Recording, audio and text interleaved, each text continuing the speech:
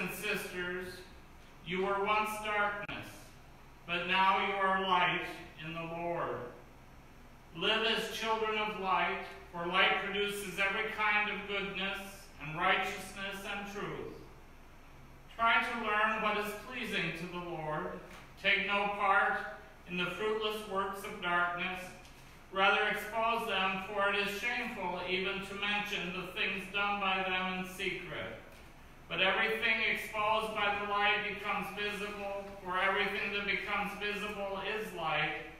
Therefore it says, "Awake, O sleeper, and arise from the dead, and Christ will give you light." Here ends the first reading. The responsorial psalm is taken from Psalm 23. The response is, "The Lord is my shepherd, there is nothing I shall want." The Lord is my shepherd, there is nothing I shall want. The Lord is my shepherd, I shall not want. Beside restful waters he leads me, he refreshes my soul. The Lord is my shepherd, there is nothing I shall want. He guides me in right paths for his name's sake. Even though I walk in the dark valley, I fear no evil, for you are at my side, with your rod and your staff that give me courage. The Lord is my shepherd, there is nothing I shall want. You spread the table before me in the sight of my foes. You anoint my head with oil, my cup overflows. The Lord is my shepherd, there is nothing I shall want. Only goodness and kindness follow me all the days of my life, and I shall dwell in the house of the Lord for years to come. The Lord is my shepherd, there is nothing I shall want. Our correctional hymn is number 174. We will sing verses 1 and 4.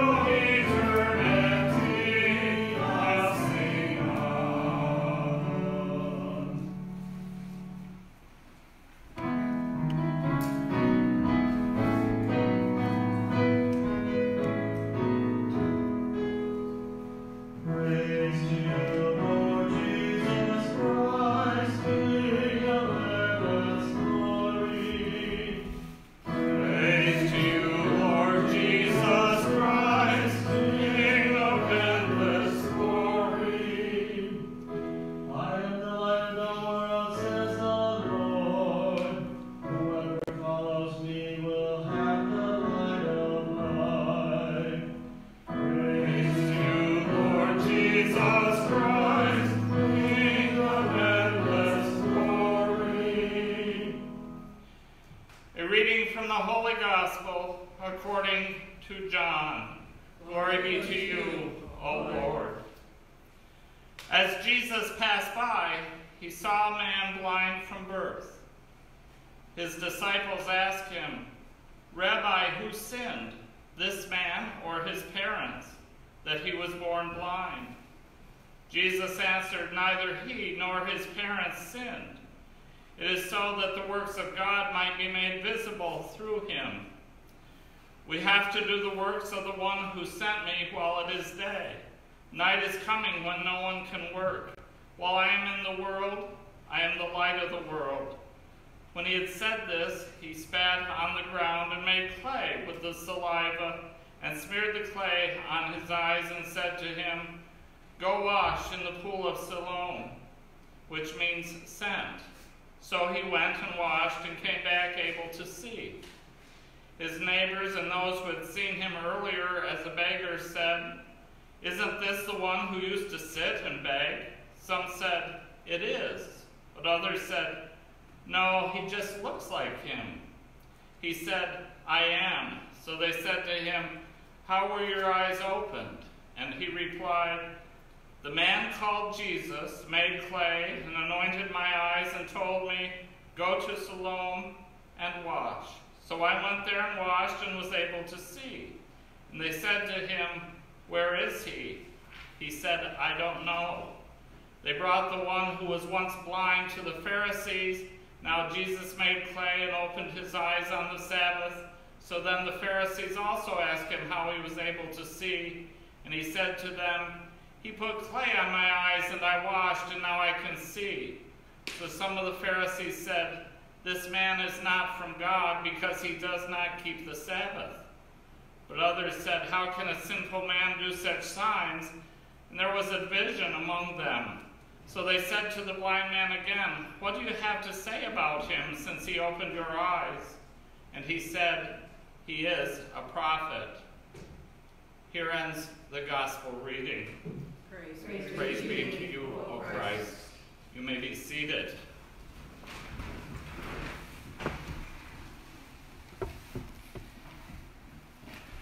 In our prayers today, let us remember the sick and the suffering, and all people for whom our prayers are offered.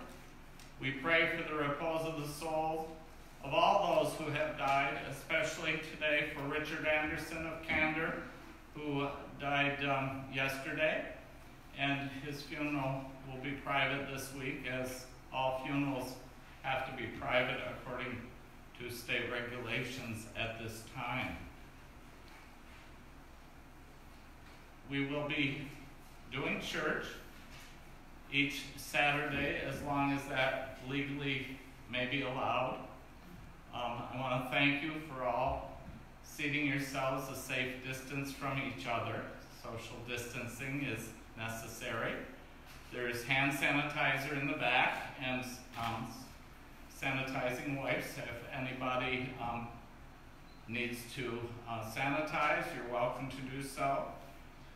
Instead of passing the chalice at communion, I will consecrate the chalice. It will be left on the altar, and the congregation will receive the host if you so desire. It's not necessary. If you do not want to receive the host, that's entirely up to you. But I will pass out the host to people that are open to receiving the host. I want to thank you for your tolerance during this most difficult time period. And for those that might be home viewing this, don't forget that our church bills continue to come in. So we've had several requests of who to send a check to, and you can send it to St. Luke's Chapel, 92 Main Street in Venetton, 14889, and we appreciate whatever you can do. On the bulletin today, I put a picture of Franklin Delano Roosevelt, who in his 1933 inaugural said, the only thing we have to fear is fear itself.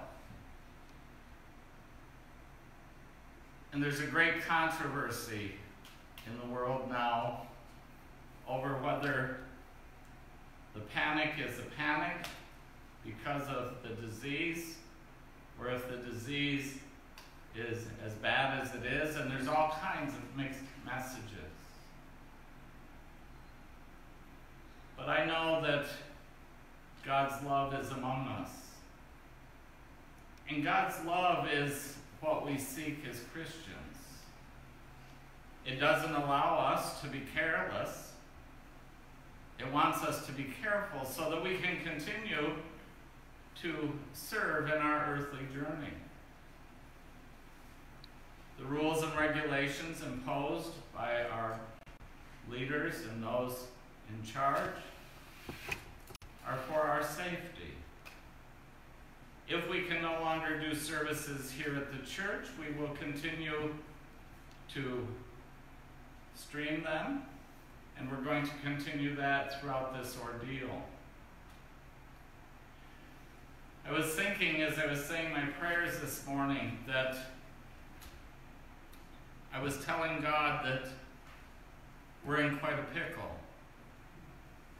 And I can remember as a youngster trying to put a chain on this old bicycle I had, because the chain would keep coming off because the sprocket was bent.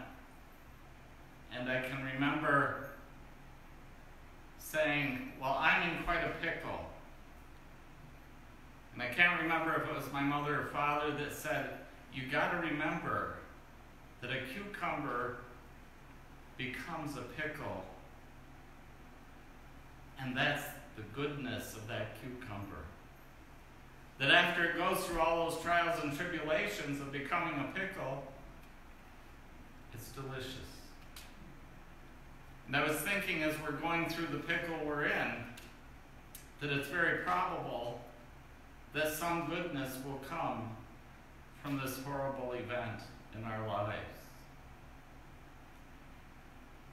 If nothing else, it will teach us to appreciate what we have. If nothing else, it will teach us to reconnect with those we love, those that we live with, those that we can communicate with. For whatever reason, this horrible disease is stalking us. I trust through faith that somehow goodness will come of it. I think of the Holy Week, and I think of the trials and tribulations of Jesus. The triumphant entry on Palm Sunday, and how he was hailed by the people as a king, and how yet inside himself he knew things were going wrong. And he experienced every emotion imaginable. Betrayal by a friend that he had chosen. The pain and agony of the cross. But yet the night before, he gathered his friends at the table, knowing that it was going to be the Last Supper. And he gathered his friends at the table, and even though in the presence of his friends, the person who betrayed him, and the horrible crucifixion. Imagine having nails driven into your hands and feet and your side pierced. The agony and pain of that. But yet we hear from the cross the Son of God speaking to us.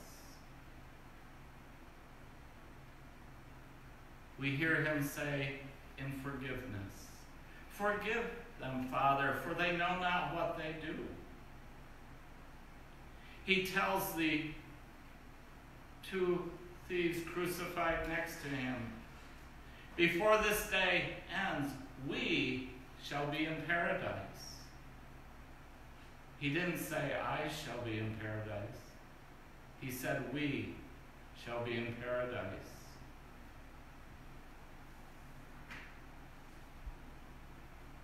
He experienced the act of being forsaken when he said, my God, why have you forsaken me?" And with all of those emotions, in the end he said, "It is finished." And he gave up the ghost. But it wasn't finished. it was just beginning. The agony and suffering of the cross brought the understanding that we live beyond the change called death. And we receive the glories that God has bestowed upon us. We come to an understanding of God's Spirit that dwells in us. And as I've often said, each of us has a personal faith, unlike any other faith of any other person. We come together in a bond of love, but each of us has an individual faith that will see us through our lives until we too say, it is finished. Our world, our nation, is on a similar journey that Jesus was on, where we're going to go through suffering, we're going to go through agony. But yet from that suffering and agony, we come together. We come together out of God's greatest gift, the gift of love. And it'll be that gift of love that will see us through. It will strengthen our spirit in the most difficult hours of weakness. And through that weakness, we will strengthen our spirits to know the love that surrounds us. Not only God's love, but the gift of love He gave us with the people in our lives. I mentioned in the bulletin this morning that I email out that the simple prayer of the Lord's Prayer covers everything. But it's about goodness, triumphant over evil. And that's exactly what the resurrection is about. Goodness, triumphant over evil. It may look bleak at this time, but yet we will come to have stories that the generations have shared. I was thinking of the people of our parents' age that went through the Depression. The greatest generation that went through World War II and sacrificed for our nation and the world so that everyone could live a more comfortable life. Subsequent wars, Korea, Vietnam, the Iraqi freedom, all of the wars where we've tried to maintain the spirit of goodness while going through suffering and agony. Let us trust our faith.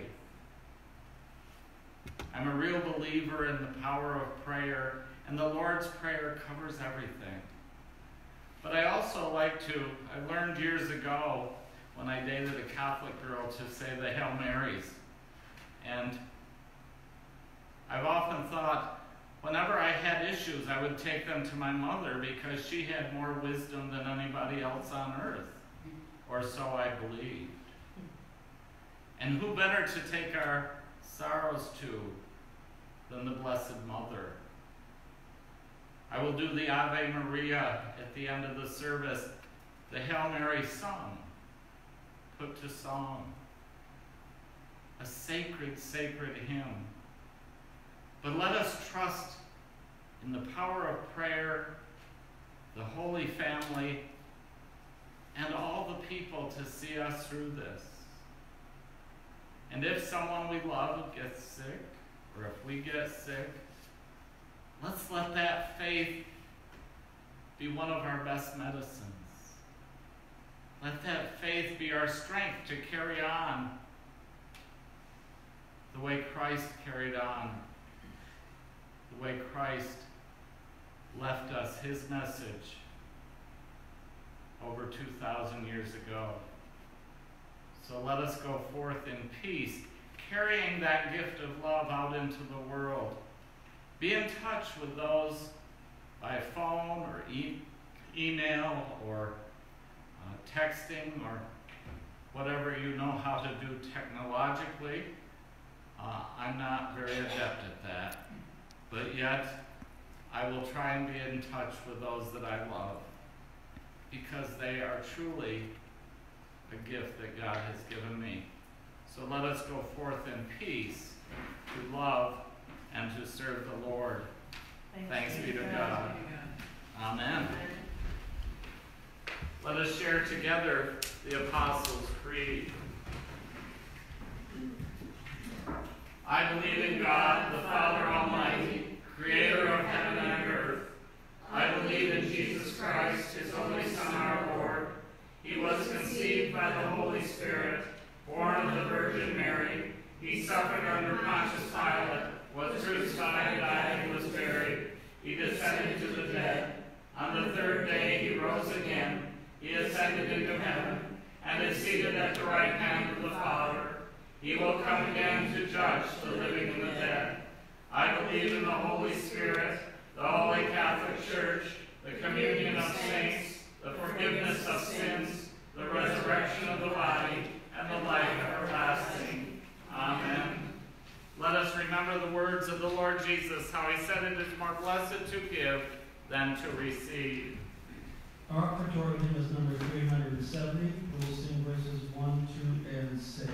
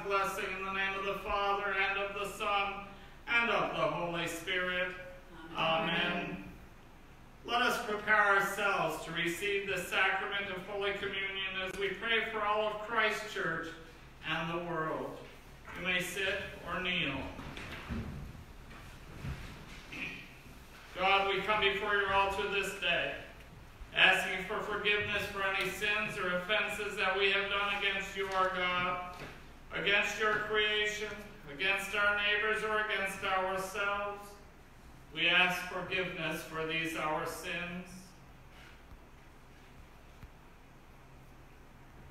We give thanks for all that you have given us, for our family and for our friends, for our church and our parish family, for our community, the state, the nation, and the world in which we live.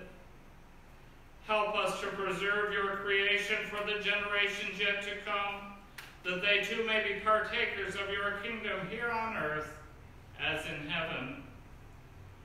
We pray for all people who cannot be with us, especially for the sick and the suffering, and for all people for whom our prayers are now desired.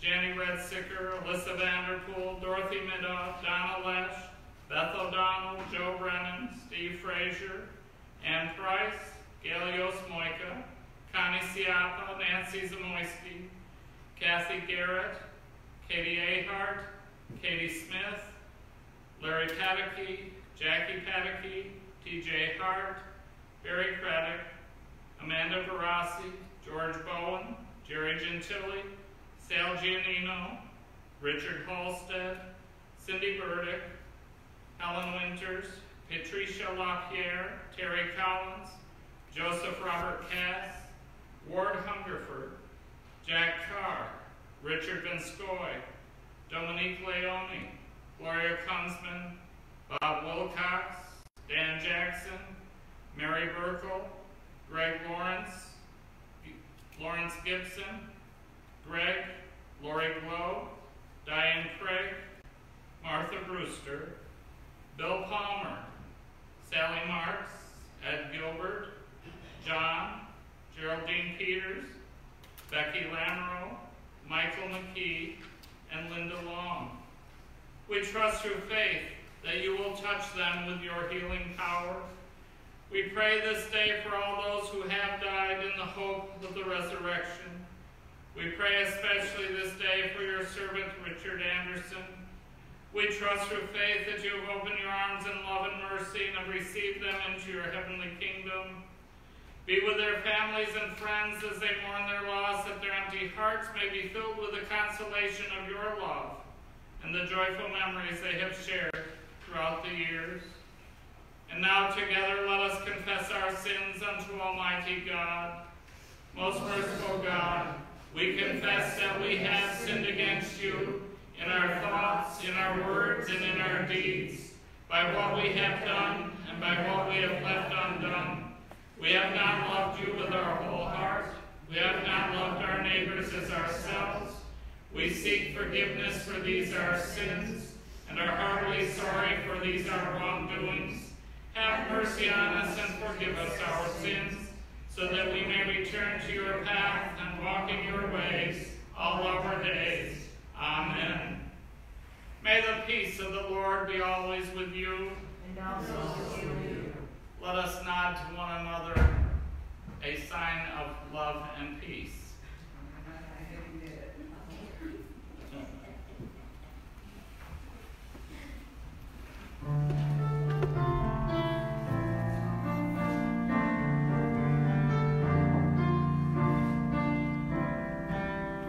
Lamb of God, you take away the sins of the world.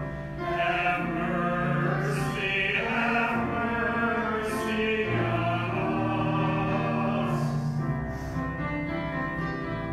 Lamb of God, you take away the sins of the world. Have mercy on us.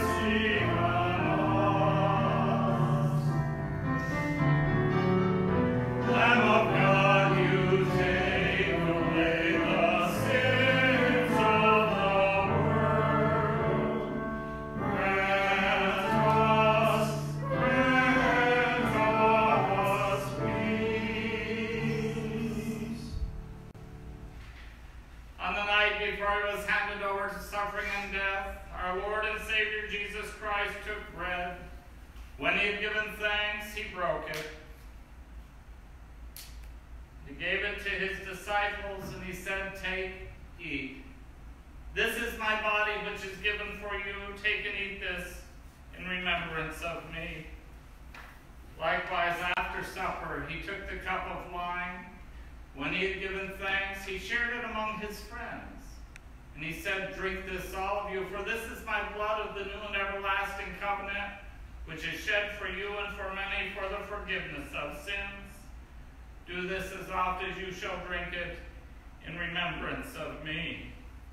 Wherefore, Lord, we present ourselves, our souls and bodies in reasonable hope to life everlasting, trusting through our faith and our love of you that you shall always be with us, that we can never be alone.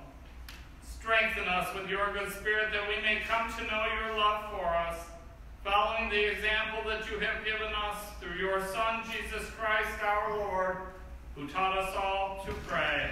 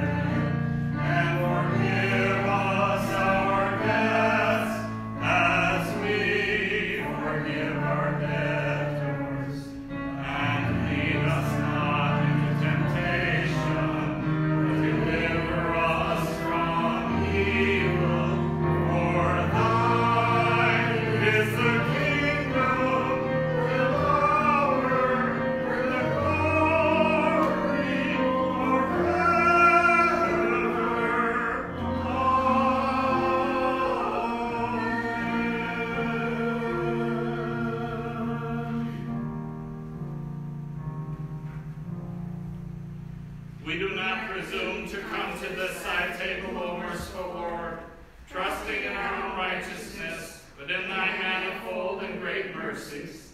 You are the same Lord, whose property is always to have mercy. Grant us therefore, gracious Lord, as we partake in the body and blood of your Son, our Lord and Savior Jesus Christ, that we may be cleansed of our sins and put on a right and new path, and made one body with him, that he may dwell in us, and we in him. Amen.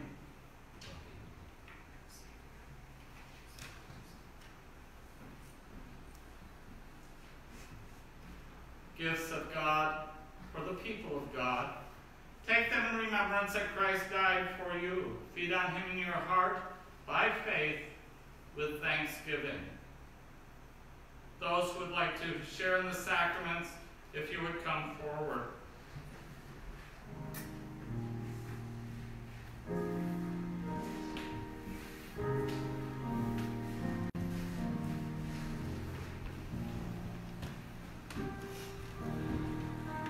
The body of Christ, the bread of heaven. The body of Christ, the bread of heaven. The body of Christ, the bread of heaven. The body of Christ, the bread of heaven.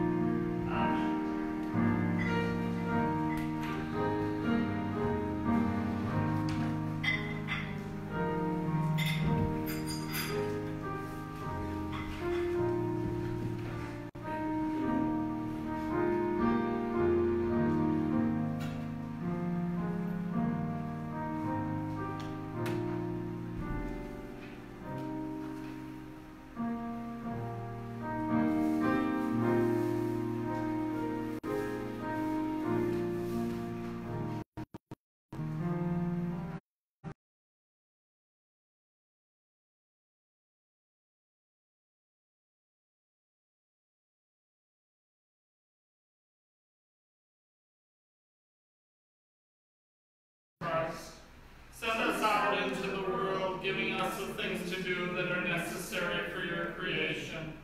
As we offer ourselves to him who died and rose again, your Son, our Savior, Jesus Christ. Amen.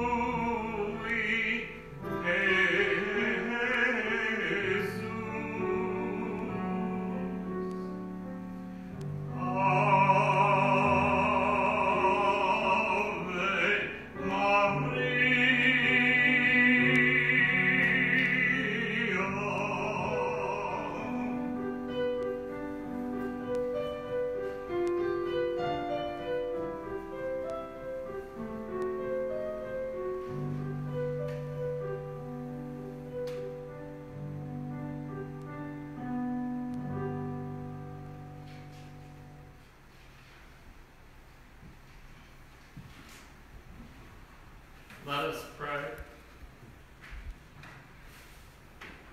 O God, be with us in the days ahead. Keep us ever mindful of your love for us. Fill our hearts with your love and take away the fear that dwells in our hearts. Keep us ever mindful that as we walk with you, that we walk with care and caution, so that we may continue to serve you. When someone is in sorrow or sickness or in need, help us to be with them in love. Help us to protect ourselves, to protect the world in which we live. Be with our servicemen and women, harbor them in safety. We pray that you will be with our nation and the entire world as we combat the evil of this disease. Help us to gain wisdom and knowledge, to know and understand the disease so we can bring it to an end. We pray for those in authority that they will honor your wisdom and your knowledge, that we may come to know the bond of love that strengthens us and binds us together. We ask all of this through your Son, Jesus Christ our Lord. Amen. And now the blessing of God Almighty, the Father, the Son, and the Holy Spirit, may he be with us this day and remain with us always. Amen. Amen. Amen. Our closing song is number 151. We will sing verses 1, 4, and 5.